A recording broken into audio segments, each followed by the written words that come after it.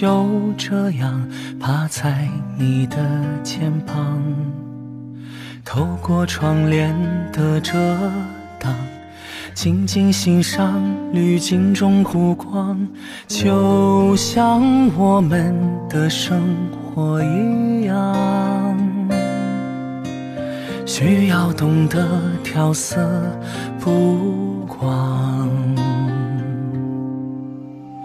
我想手牵手站在你的身旁，看穿时间说的谎，拆掉阻挡在思维里的墙，就像我们的心灵一样，需要知道保持清爽。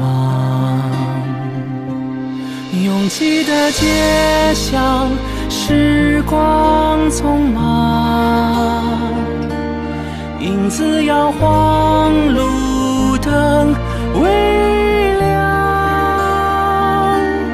故事才刚刚开始，我们的小日子还长，想一起牵手去远方。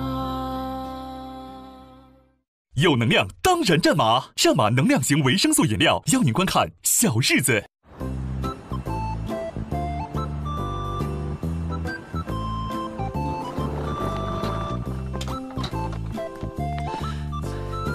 大爸，我呀本来不想给你打这个电话，可是这个是个大事儿啊，我怕我不告诉你，你以后会埋怨我。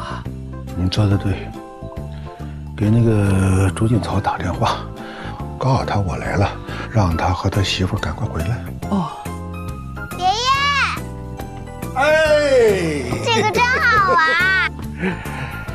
这个船啊，是爷爷花了1个月时间给你做的，喜欢吗？喜欢。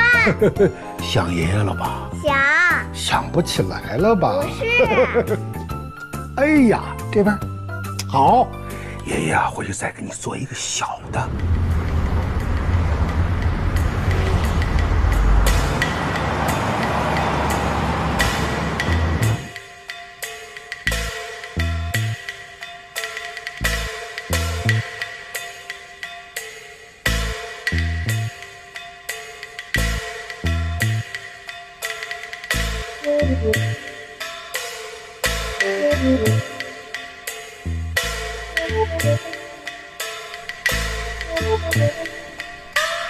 废话我就不说了，我听你妈说，你们想卖了这个房子，换个大房子。我现在跟你说，不行，你死了这条心。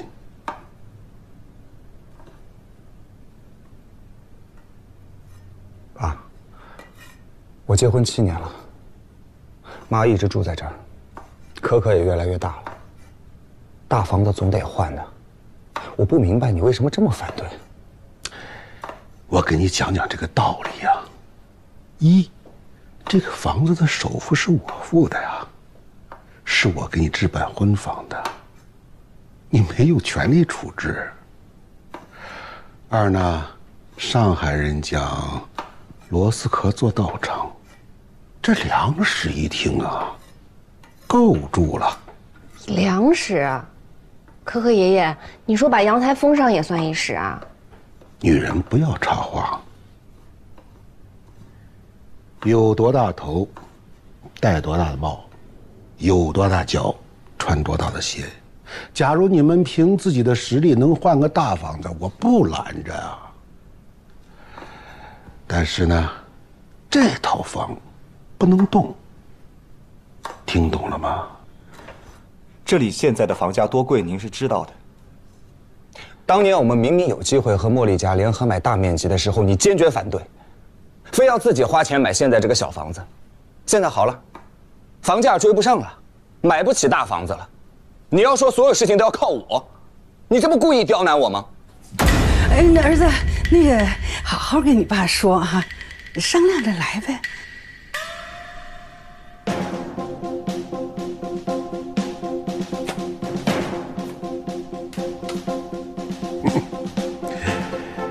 供你读书，供你买房。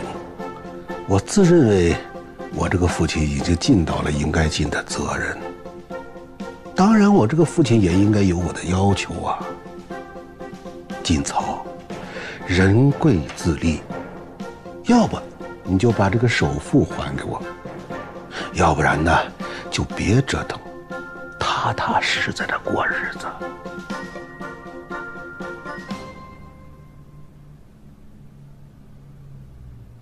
你有钱吗？没有。好，那就把那个房本拿出来，交给你妈保管。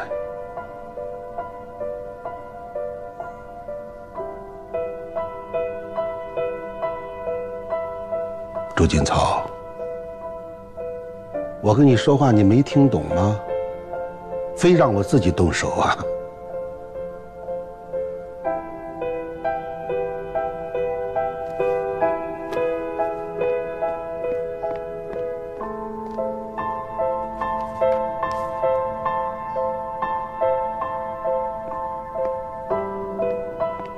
可可爷爷，这是房产证，你放心，你的房子我们不要。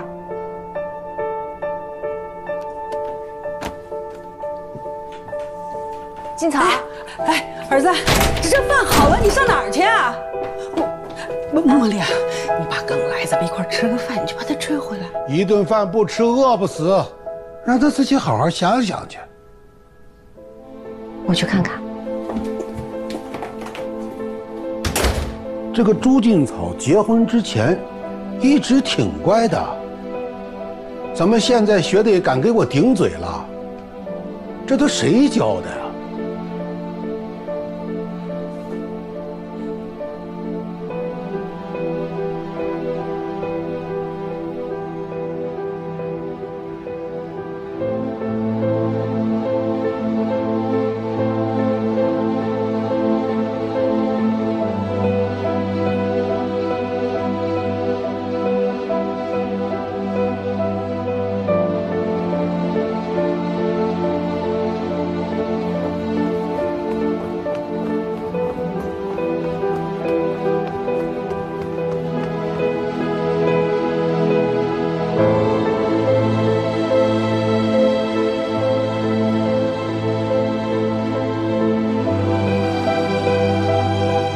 真没用，工作那么长时间了，还不能给你换个大房子。我老公最好、最棒、最威风，还威风？别讽刺我了。面对强权，敢于说出自己的意见，敢于抗争，这还不威风啊？我爸说的对，我现在还真就是拿不出钱来。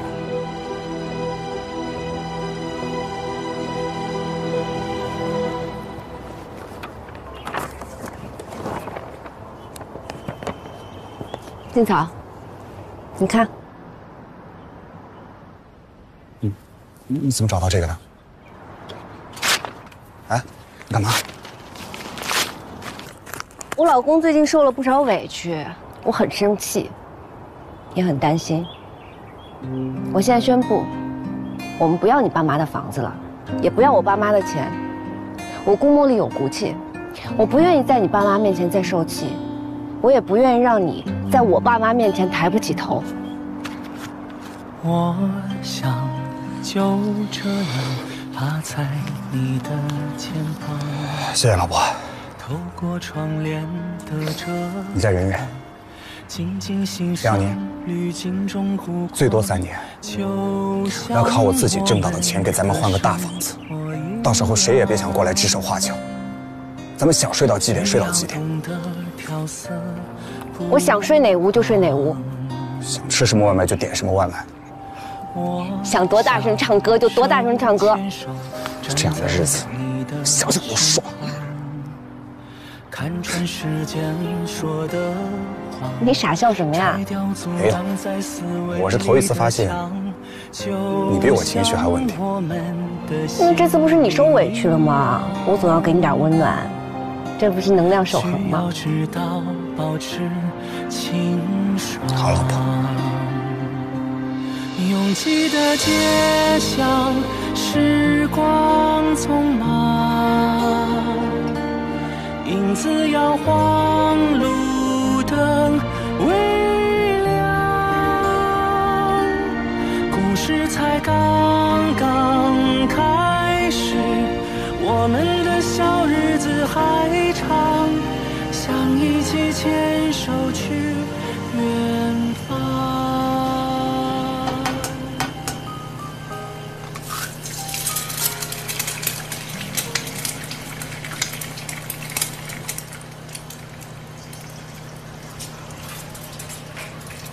哎呦，可可爷爷，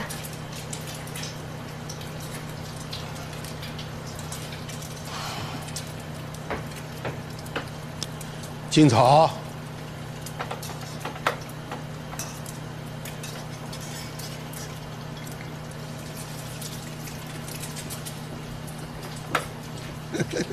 披上吧。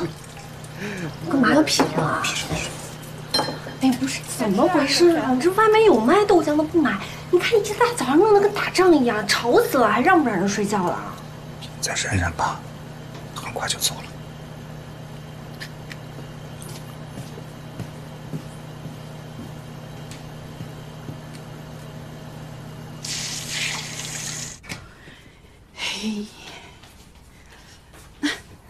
哎，包子来了，哇，烫，凉了吃一个啊。茉莉啊，哎，我通知了凌霄和牵牛，告诉他们我来上海了。他们说今天来拜见我，饭你操持一下。嗯，你说他们表兄弟3人，就劲草在上海买房了，在上海买房就等于有了家了。人来吃饭，你这个做二嫂的，好好表现表现，给这个未来的妯娌们起个模范带头作用。我没想到我身份这么尊贵，我还能给人带头啊！爸，要不这顿饭啊，我来弄吧。我到外头订个饭店，订个包间。订什么包间呀？家宴，一家人在一起热热闹闹的啊，又有亲情，还有省钱。那也行，你要妈想备什么菜跟我说，我在网上订。不是那个劲草啊，网上订多贵呀，妈去菜场买。今天晚上我来做。你今天晚上这顿饭茉莉做，孩子那么忙着上班呢，我做啊。茉莉做。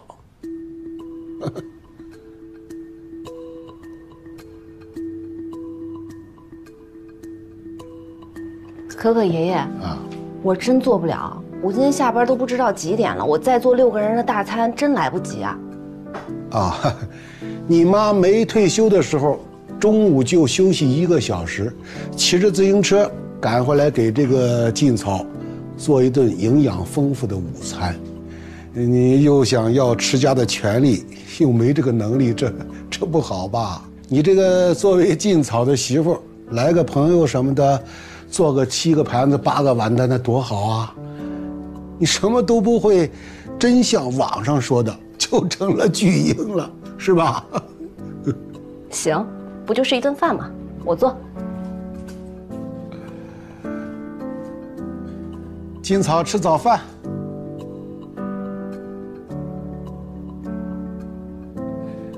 爷爷带来的大豆，磨的这个豆浆好喝不好喝呀？还喝不？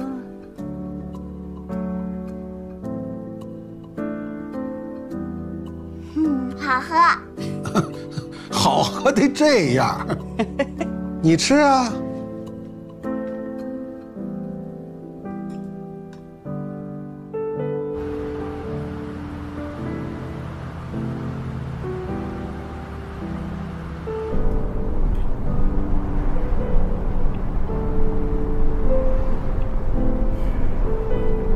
老婆别生气了，我爸他好不容易来一趟上海，也是想请亲戚们一起吃个饭，大家热闹一下。等礼数到了，他放心了，也就可以安心回家了。你爸最好就耍这么一次威风，多了我也伺候不了啊。关键是我没那本事啊。我明白，他顶天了也就让你做这么一顿饭。我知道，老婆辛苦了，你放心，我我一下班就赶回来，陪着你，一定不让你一个人独自战斗。你少拿忽悠你团队那套话出来忽悠我。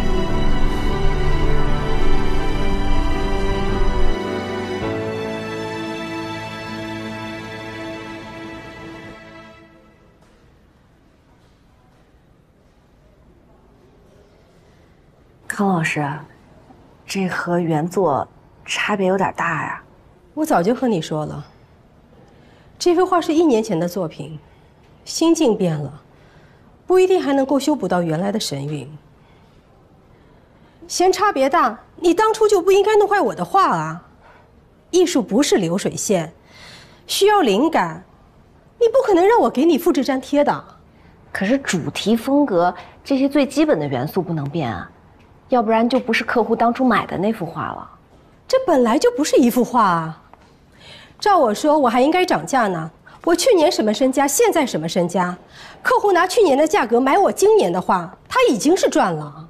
可你答应我好好修补，你说现在又这样，我怎么跟客户交代啊？那是你的事情啊。好了，康老师，你已经很负责了，还亲自把画给送来了。这幅画，唐先生不要就不要呗，反正责任也不在你。您今天来的正好，我那儿有几条托人从尼泊尔带的大披肩，有条红色的，特别衬您。走，我带您试试去。走。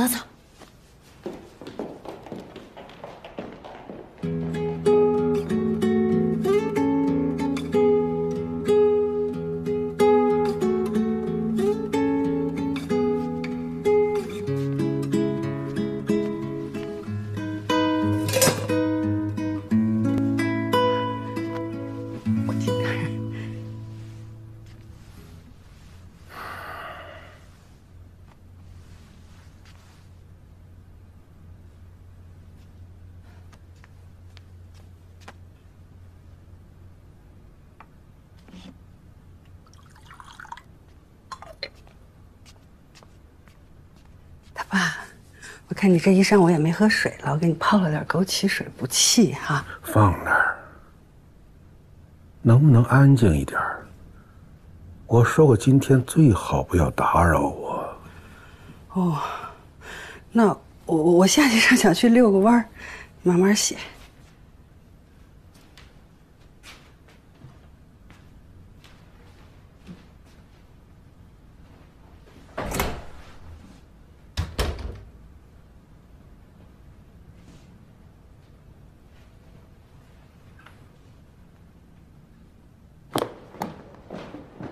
蟹黄饭，天哪，我何德何能啊！我闺蜜请我吃上海最轻奢的外卖，这得花不少钱吧？不是我，是吴女士请客。阿姨早上点好菜又打电话给我，让我做你的饭搭子。她说你生气了，一直不接她电话，她好伤心啊。冤枉，我早上特别忙，不方便接电话。顾茉莉，我都认识你快20年了，你啥样我不知道？你说你多大人了，还跟自己亲妈似的，身在福中不知福。哎呀，你不知道这事儿不怨我，我什么不知道？再怎么说那也是你亲妈，对也好，错也好，听就是了。我告诉你啊，你要是把你妈气犯病了，后悔都来不及，到时候谁管你？你是来当我饭搭子，还是来训我的呀？让不让人吃饭了？吃，就知道吃。你别说，这外卖真不错。这从哪儿订的？如何描绘春天的小日子？落笔利落，生活的小麻烦快速出手就赢了大半。用色多彩，不同人生角色都有蜕变快乐。自成一派，潮流预测不如装扮个人特色。天猫3月上新季，焕新春天的小日子。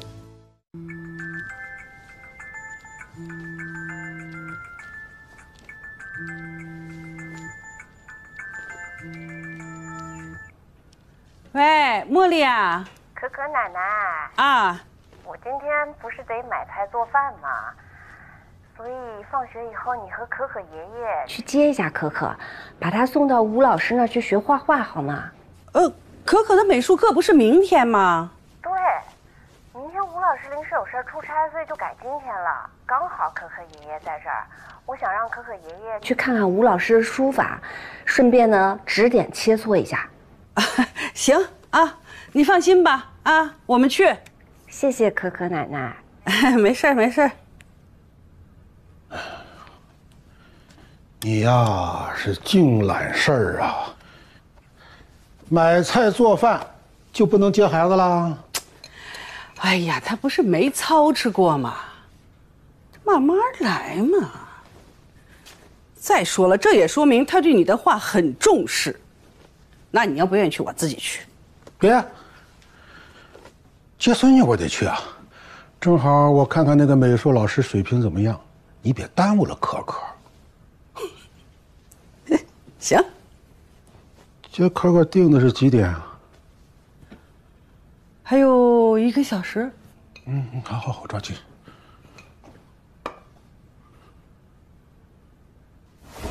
外卖？对呀，经典的上海本帮菜，6人套餐1888，绝对好吃。半成品啊，你能加工好？不许你怀疑我的能力。计划是这样的，我已经让你爸妈带着可可去学画画了，他们一回家菜一上桌，什么都看不出来，完美吧？啊，我老婆真是聪明。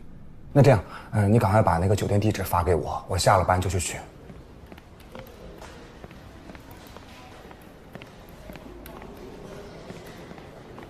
哎，茉莉姐，这么早就下班了？家里有点事儿，先走了啊，拜。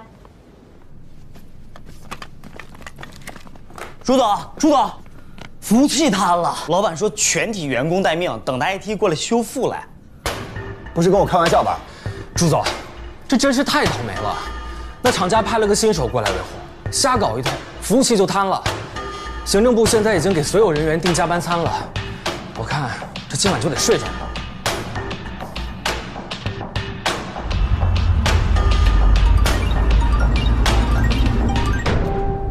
老公，你到哪儿了？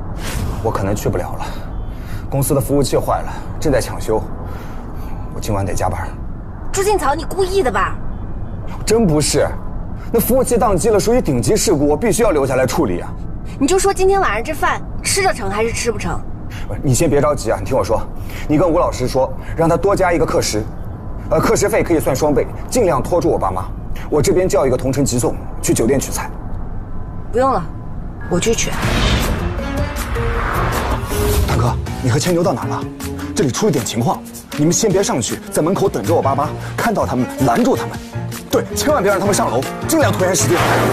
回家了，可可啊，喝口水吧。喝口水，来。爷爷，杯子里没有水了。那你爷爷拿着没水？没有水了。那爷爷不对，爷爷不对啊。哎，二姨夫，你们家在哪儿来着？又忘了。哎呀，我再跟你说，7号楼1单元802。802我知道，我找不到那栋楼了。找不着那个楼？我告诉你啊，那个楼就是你这样吧，我们在大门口那儿前面有个水塘，我们在那个水塘附近等你，好吧？牵牛吗？不是他能是谁呀？大门口吧。不，这不可能啊！他跟他妈把咱家都当自己家了，他不知道咱家这幢楼。哎，有什么不可能的？你这么大个小区，这楼长得都一样。那我觉得也不可能。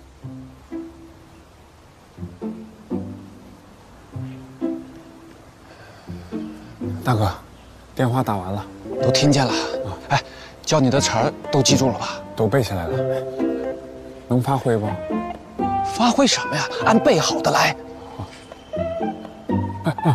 大哥，你看着点我啊，我顶不住了，你赶紧上。啊，知道了，走。你就这么爱孩子，你老牵着他让自己玩。二姨夫，哎，来了，可可，教授好。哎，你来了这么多趟，连家门都找不着啊？不是，我说你不能怪孩子。你现在这个小区变化这么大，他来个1趟2趟能记住啊？行，走吧，回去。哎，等会儿，哎呀，我刚才跑半天呢，我这个鞋松了啊，我得紧一紧。哎呀，这小区环境是真好啊！这小区啊，确实太大。哎呀，二姨夫啊，我每次来到这里，都有一种心旷神怡的感觉。是吗？是啊，您这宅邸坐落在如此树林掩映、曲径通幽、山明水秀、鸟语花香的环境里，此情此景，我忍不住想吟诗一首。啊！这个小区真是好。好。住在这里没烦恼，心态好不会变老，舒服的我想洗个澡。你下去洗去。前牛，这叫诗吗？又洗澡又洗脚的，回家吧。等，二姨夫，我这也是有感而发呀。二姨夫，我还想请教一个问题。你说，这么好的小区，当初这是谁选的房子呀？谁选的？我。你看这个楼王哈，你别看它是楼王，它除了面积大点，日照不如咱们那儿强，不如咱们那儿好。你看，咱这房子上风上水，风水好。你风水好之后，行了，别说了，一说风水，我跟你二姨夫就没完了。我最近也研究风水呢，怎么这上风？你快点！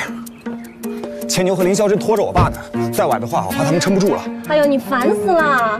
不是，那这些外卖盒也不能拿上去啊，拿上去了被你爸发现怎么办？还是你想的周到，那怎么办啊？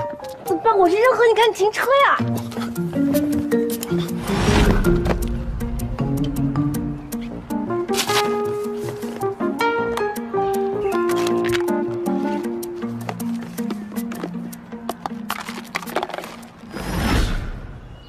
风水学啊，太深奥了，它不是一句话两句话能说清楚的。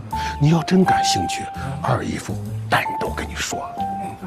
那个二姨夫，我还有个问题啊，我想跟您研究研究。可该喝水了，没有水了。可没水了。二姨，我来了。呀，林霄来啦。那个。二姨夫好，嘿，哥好，大夫好。哎，这不人到齐了吗？回家吧。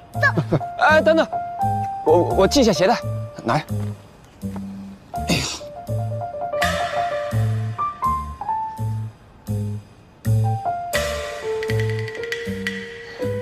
哎呀，二姨夫啊，这每次来这里啊，我都有一种心旷神怡的感觉。哎，您这宅邸，树林掩映。曲径通幽，山清水秀，鸟语花香，你是不是也吟诗一首啊？二姨夫啊，我还真准备了一首诗。你妈怎么回事啊？说的台词都一样，出什么事了？可该喝水了。好。大哥，你把我词儿给说了。明明是你把我的词儿抢着先说了，我这不没时间了吗？才把后面也给演了。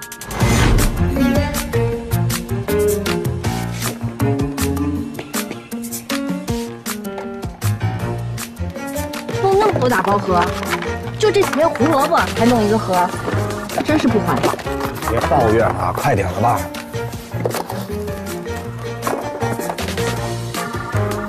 干嘛？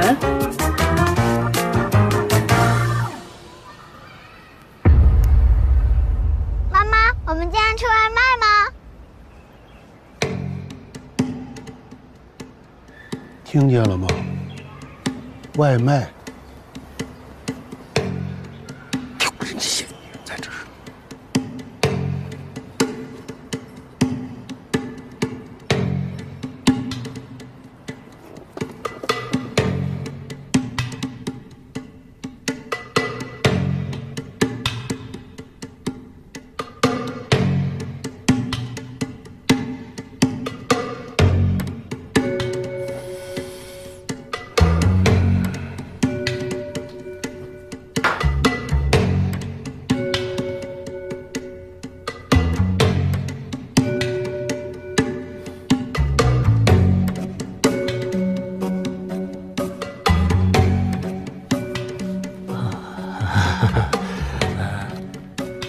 这是我跟大哥精心给二老准备的礼物，还请笑纳。谢谢天牛啊！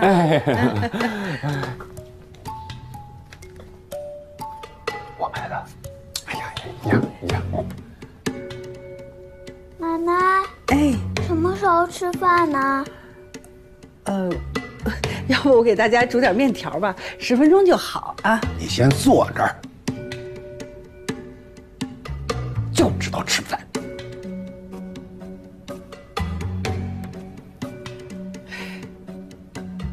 爸，饭总得吃啊，这东西都是现成的，炒一下就行。再说了，大哥牵牛他们还饿着呢。饭可以不吃，但道理得讲。他们2个都是大小伙子了，饿一会儿没事啊。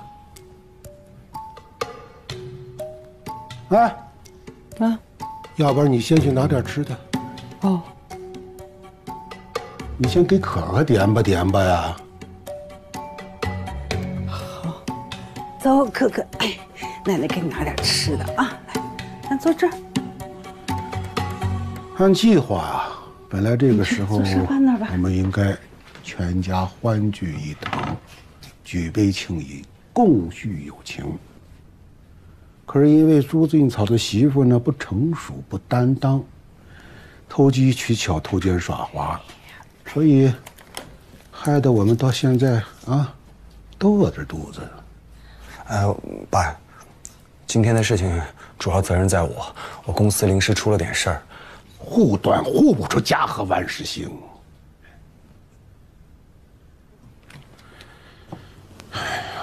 鉴于朱劲草家庭这个小情况，我建议他的家庭必须整顿，所以我花了1天的时间啊，我写出了朱氏家规，贴在这儿，供你们学习。虽然你们2个不姓朱，学一学也没什么坏处。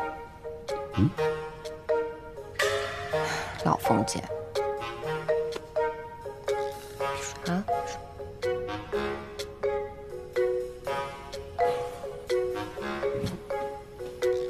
5，朱氏第63代孙，在先祖精神的感召下，特制定本家规。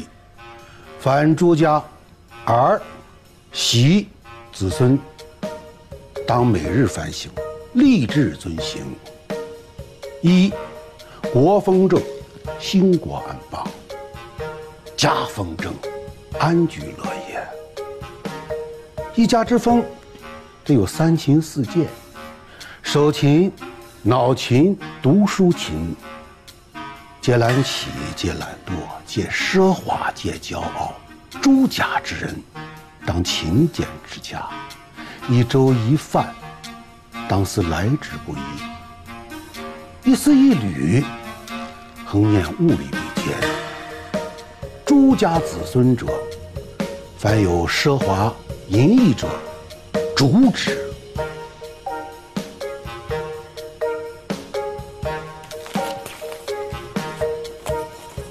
2，凡嫁入我朱家之儿媳，须以诚相待，以礼相处，安分守己，勿令长者疑，勿使父母怨，休存猜忌之心，休听离间之语，休做生分之事，休专公共之利，奉先行孝，处下司公，轻以勤劳，以行德义。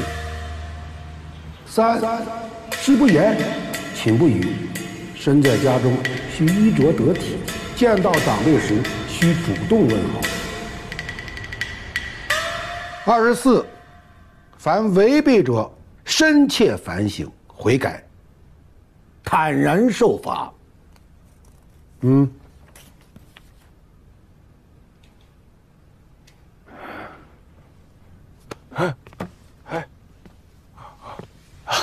二姨夫，今天特别有幸聆听朱氏家训，深有感触。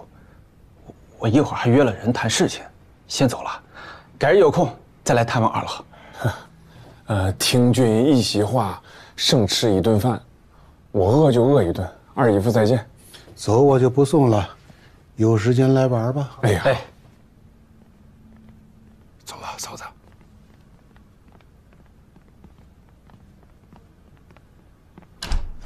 慢走，保重啊。慢走啊。哎，走了啊。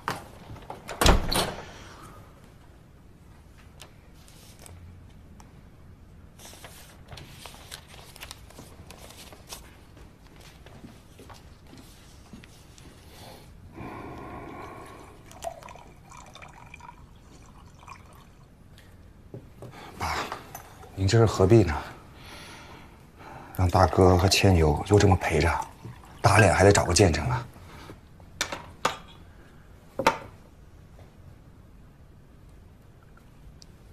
你们还怕被打脸啊？是我想打你们的脸吗？是你们自己的言行打了自己的脸。我要求并不高啊，只是操持一顿家宴而已。结果怎么样？砸了吧？你说连一顿饭都做不了，还不该立家规？小题大做。你说什么？我说我总算看明白了，这根本就不是一顿饭的事儿，您就是为了要推出这个家规，故意找茬。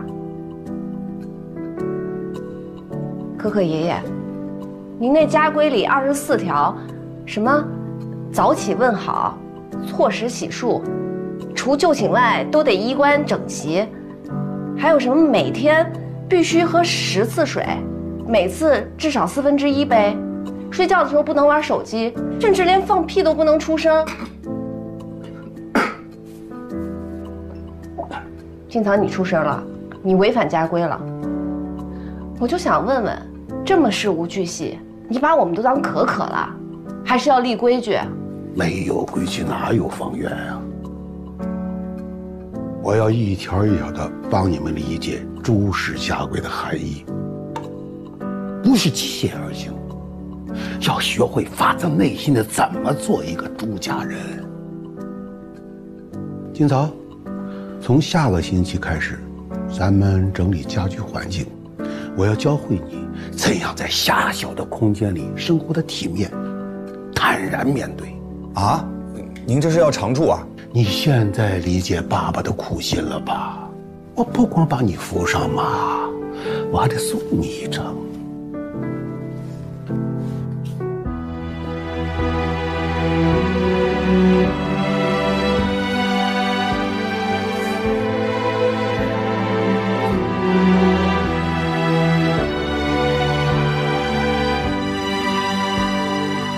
爸爸，这都走，按照家规，先给可可洗澡啊！我这孩子都睡成那样了，还洗什么洗呀？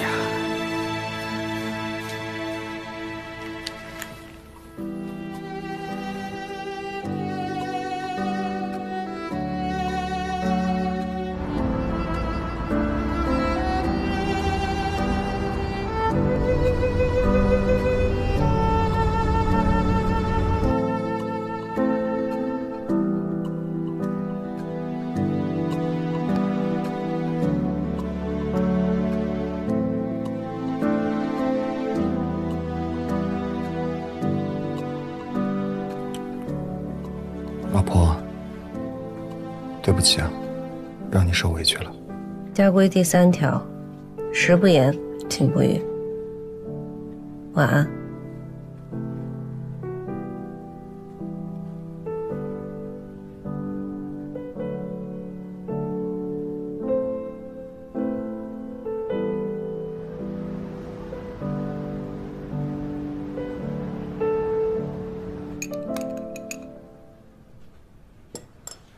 你怎么起这么早啊？你要干嘛？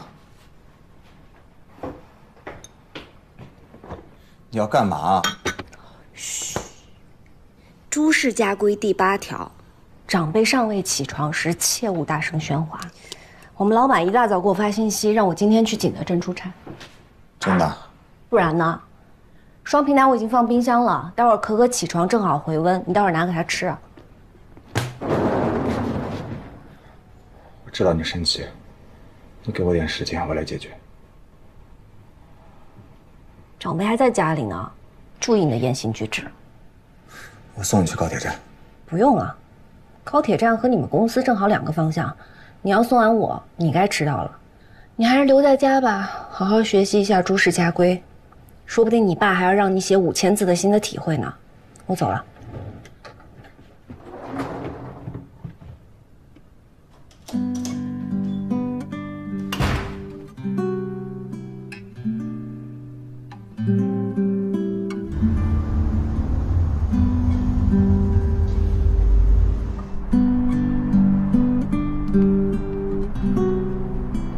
六六，准备接驾。今天晚上我住你那儿，记住了，这2天不要在朋友圈发我的任何消息，任何。又作妖，是不是跟朱劲草吵架了？哎呀，不是他，是他爸太奇葩了。我晚点再跟你说，现在说了我怕影响我心情。我今天有件特别重要的事要办，只许成功，不许失败。祝你好运，晚上大餐。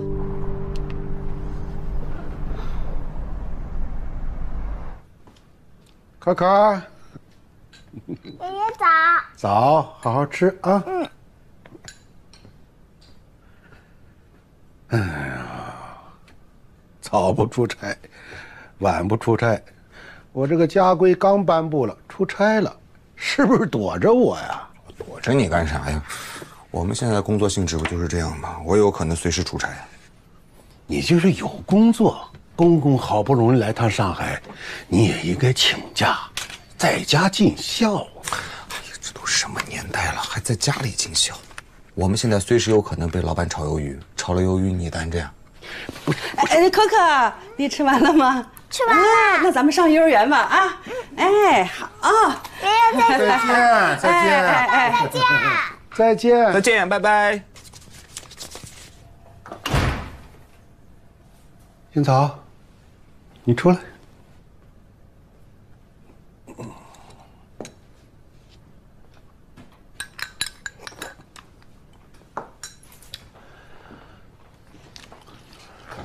刚才当着你闺女啊，我真没好意思说你。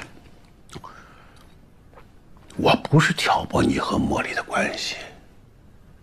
你说哪个父母不希望自己的儿女过得好啊？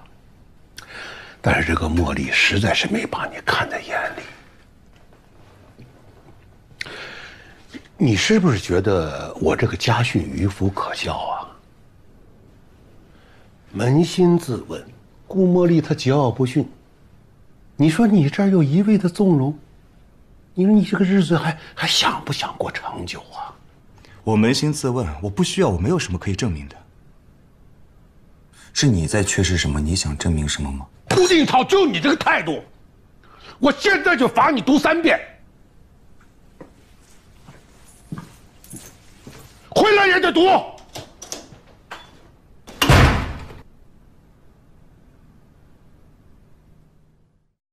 海普诺凯全面高阶营养，5重自护成长。海普诺凯邀您观看《小日子》。